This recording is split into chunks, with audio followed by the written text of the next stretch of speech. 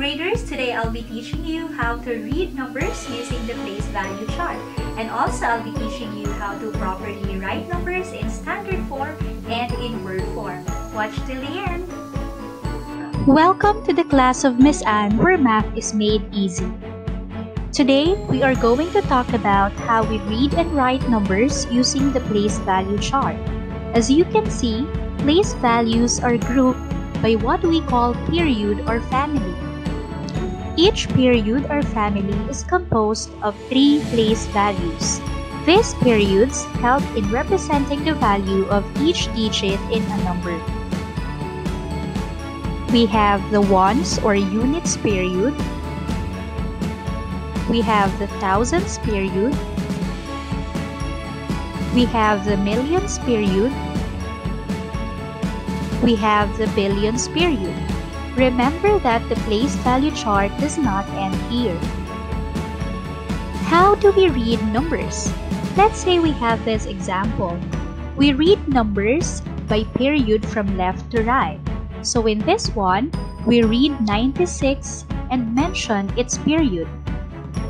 So that is 96,000 and read the numbers in the ones period.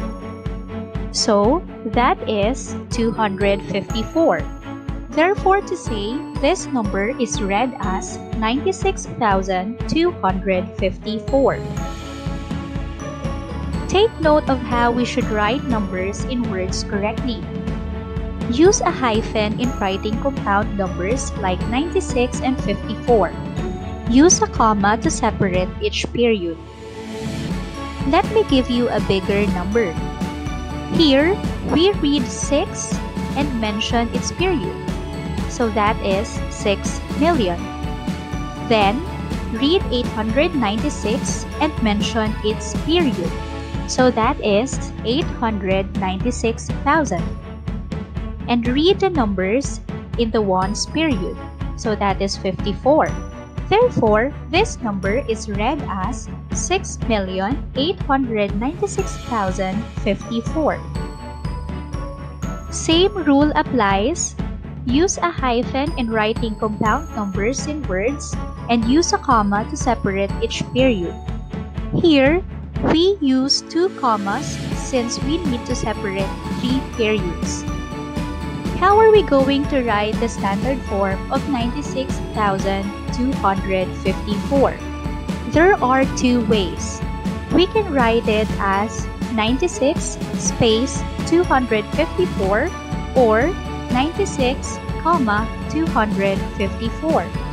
How about 6,896,054? There are also 2 ways.